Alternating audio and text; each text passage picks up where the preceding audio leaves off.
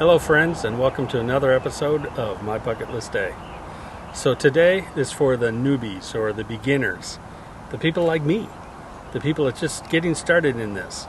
I don't care if you're a full-timer, a part-timer, a weekend warrior, or if you're in a fifth wheel, a travel trailer, Class A, Class C, Super C, doesn't matter. This video is for all of you that are starting off new and you're not quite sure what to do, what to get, and that type of thing. So I'm going to show you the basics, the very bare bone basics of the things that you're going to need to get started and have fun out on the road with your RV. So we're going to have a lot of fun today going over all of that stuff. But I'd like to talk about liking and subscribing to this channel. As all of you know, YouTube, they have all these algorithms and things like that that help my channel. And with all of your help, we can make it even better, so I can bring you all this wonderful content. So all I need to do is hit that like button and hit that subscribe button. And if you'd like to know when I'm bringing out a next video, when you hit that subscribe button, hit the little bell next to that. That'll notify you each time I launch a new video. But before we get into the rest of the video, let's watch this intro.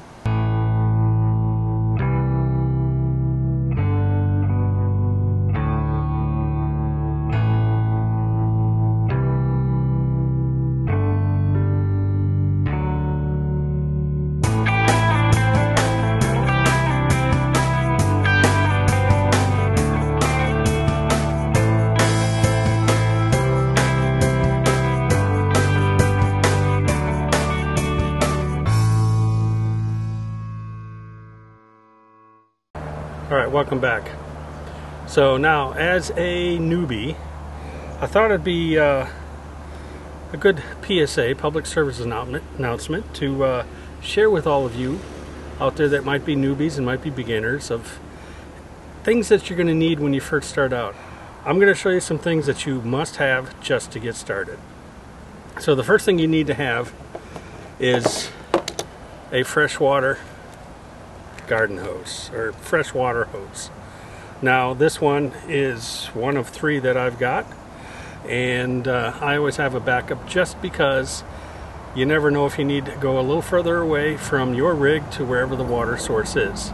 So I have 2 25-footers, then I've got a third one just as a backup for a backup. So gotta have that.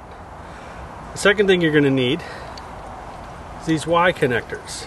It's just a little shut-off valve Y connector that you put on the tap at the source at the RV park. You need to connect that first, obviously.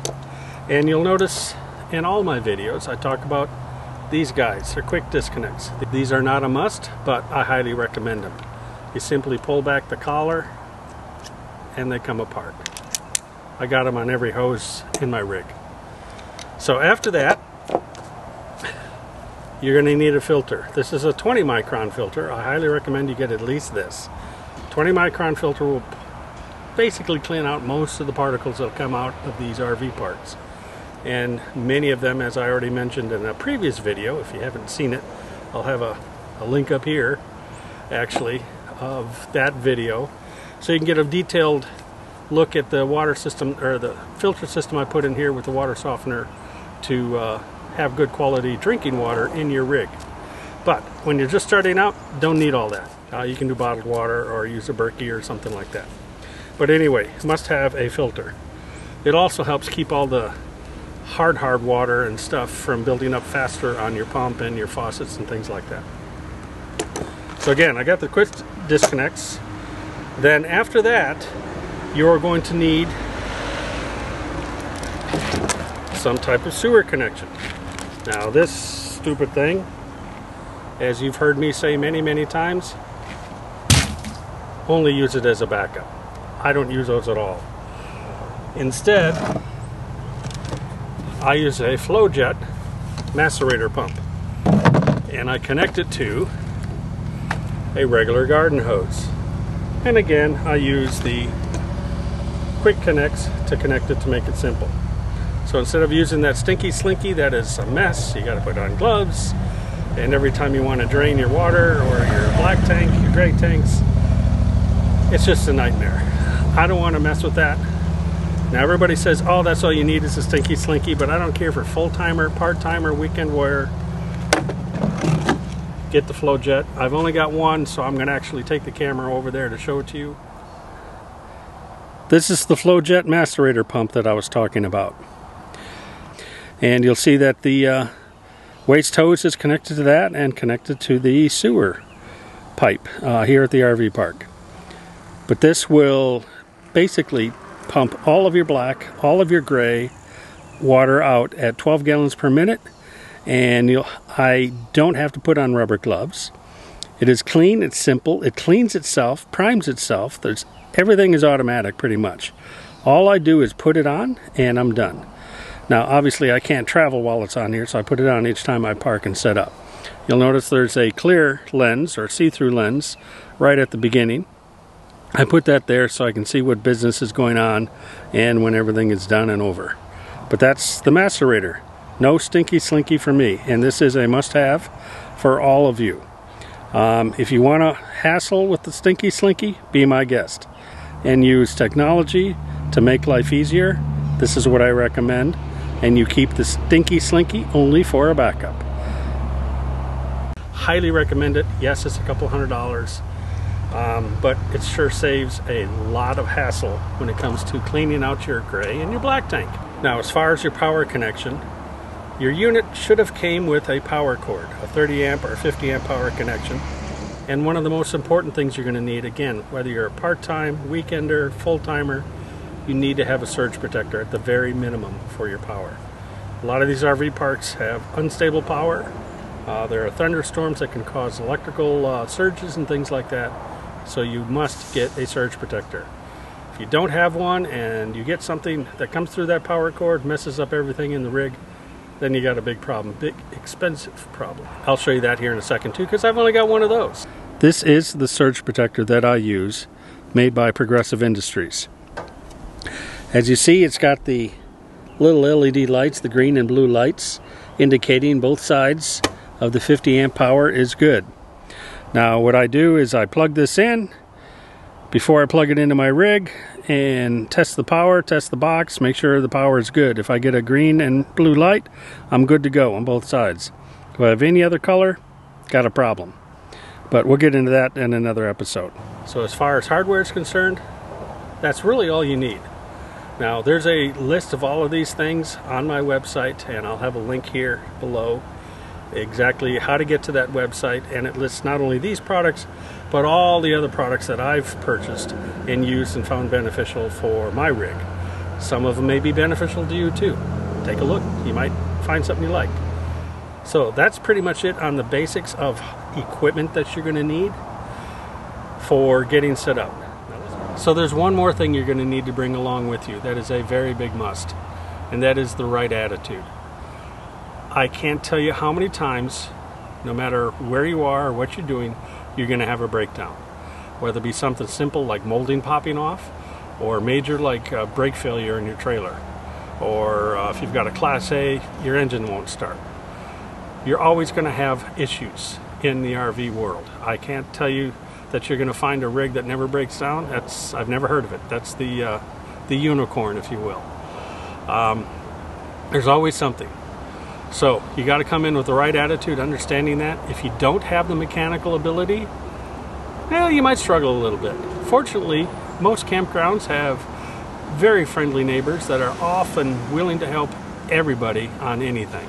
I can't tell you how many times I see somebody struggling with something, I walk over, ask them what's going on, and they are having an issue, they don't quite know how to handle it or fix it.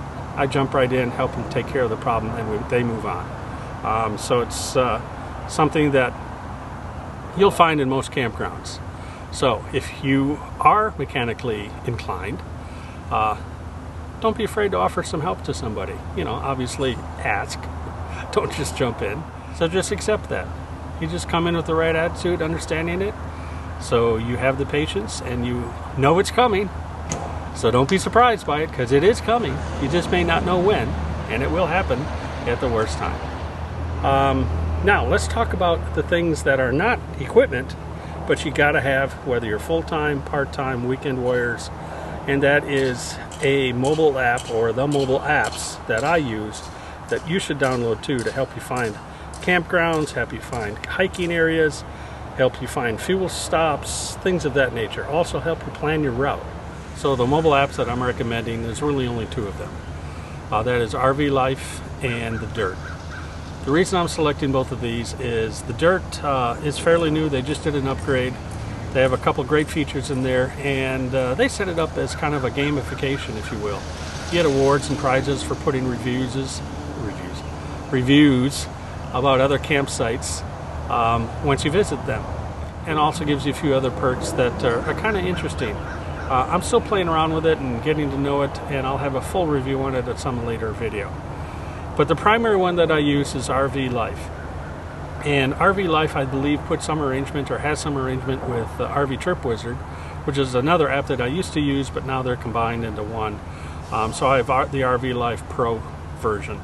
I think it's $49 a year, and you get a trip manager, Trip Wizard, if you will, and it tells you where the fuel stops are. You put in your rig information, and it knows pretty much what your fuel economy is going to be and when you need to start looking for fuel and things of that nature.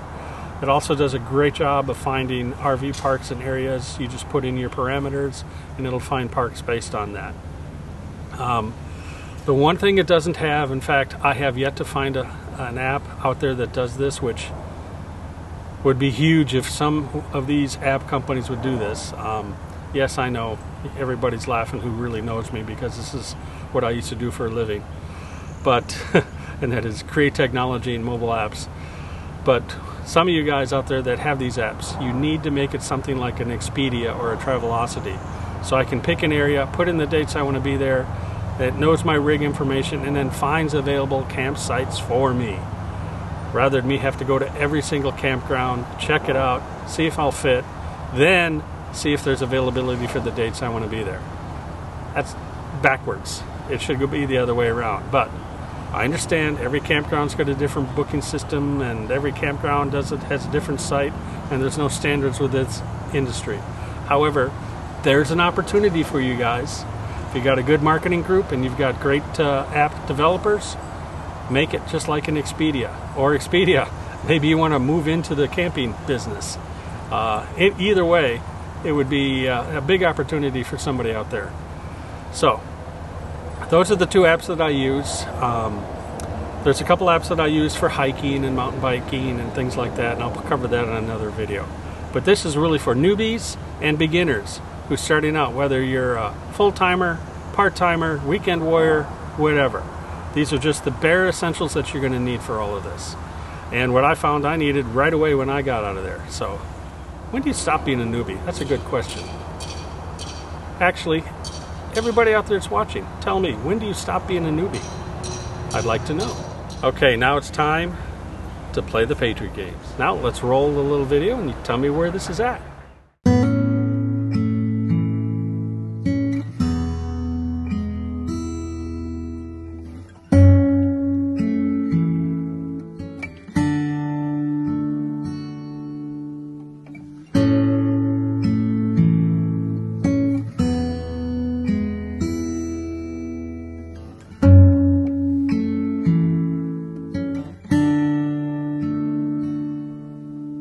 So do you think you know where that one is?